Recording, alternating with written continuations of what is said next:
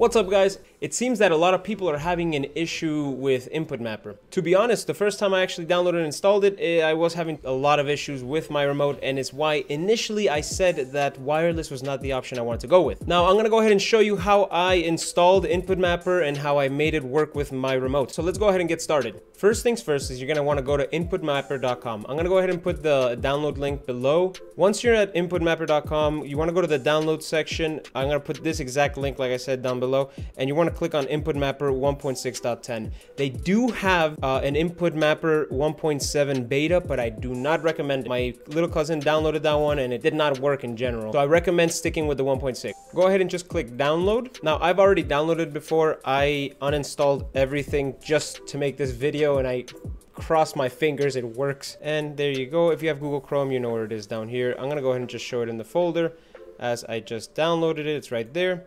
And then we're gonna go open up Input Mapper. Yes, I don't care if it damages my computer. Go ahead and damage it all you want. I agree to the license term and install. Now this won't take long. It's a very blah blah blah blah blah. I just put okay for that last time it happened, if I remember correctly. It shouldn't take long. It's a small file. There we go. It finished downloading. Now the next part. The next thing you want to do is go ahead and connect your wireless remote. Oh, I have a green. Yeah, go ahead and connect your wireless remote, which would be your PlayStation remote. At least in my case it is. You want to go ahead and press the PlayStation home button and the share button at the same time until it starts blinking in the back. Give it a second, and there we go. Now you can start connecting with Bluetooth. I go to Bluetooth, just click the regular Bluetooth button and you'll see it right there, wireless controller input, and there it is. Once it's connected, it's gonna have a light, but it still doesn't work. If you were to go into any game with this, Fortnite for example, it will not recognize it. It just doesn't. It sucks. So I have Input Mapper right here. Gonna go ahead and open it up.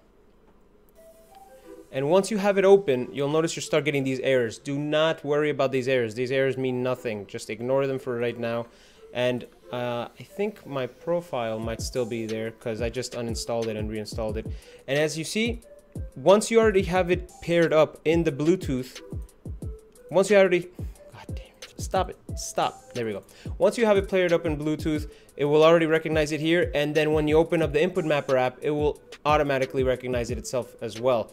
Now the profile, all this is I created a profile to configure the colors, so I know when it's going low battery just based on its color, when it's full, when it's low, when it's charging, etc. It's nothing really special. Point is, it works.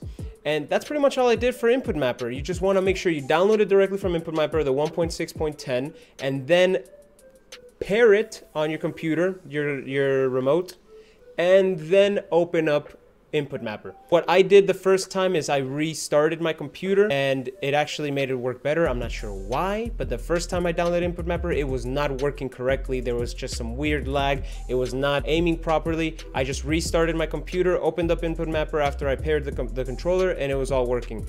Now, if you were to close Input Mapper, it does turn off the remote. That's how I turn off my remote. But yeah, Input Mapper works great. I honestly did not think it was gonna work as good as it did, especially after my first attempt with it.